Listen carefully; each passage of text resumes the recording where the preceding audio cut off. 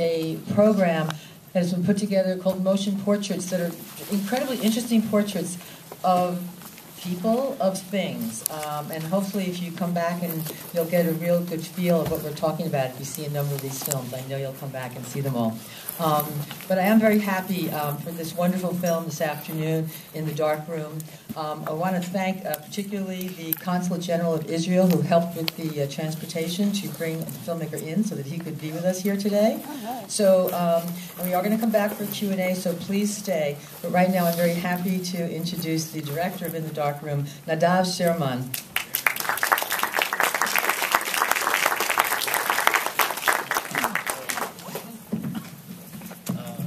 Guys, thanks for coming. I know it's a beautiful day in Germany, actually. When there's a day like this, the cinemas are empty.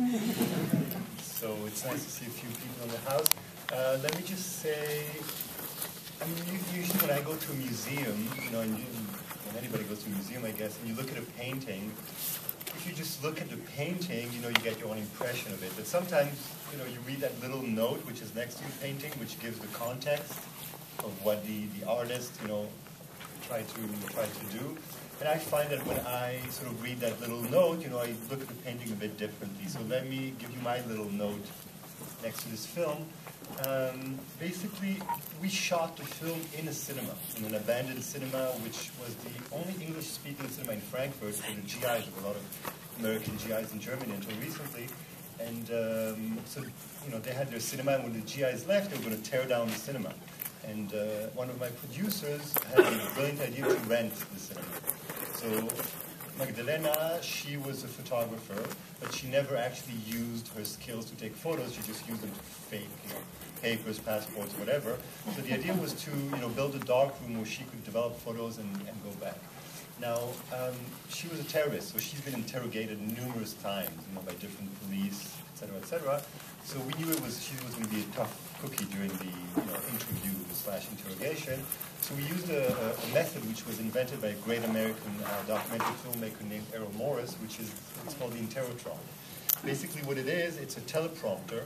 You know, like the newscasters have when they read the news, they have this teleprompter behind which there's a camera. So Magdalena was sitting in the cinema hall in a darkroom set which we had built for her.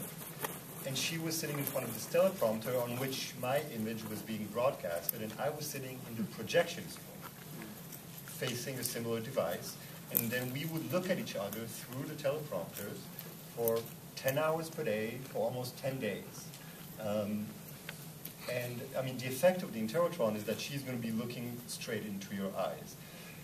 Well, not specifically into your eyes, because the film is in German, so you guys are going to be reading the subtitles, basically, which is very difficult. So be warned, you know. Basically, you know, she's addressing you, she's making first eye contact with a German audience, but with the subtitles, it's going to be a bit more precarious. So I hope you guys can see the film and not only read it at times. So yeah, so that's my little note. You know, she was a really tough cookie to crack, and sometimes it felt like an interview, sometimes like an interrogation, sometimes like a confession.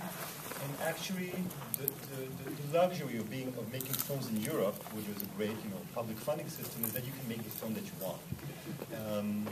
And our ambition with this film was to make a film which is as much about what is not being said as it is about what is being said. And so there's a lot going on in between the lines, so to say. If you guys haven't fallen asleep, we're going to have a Q&A afterwards. Enjoy the film. Don't fall asleep.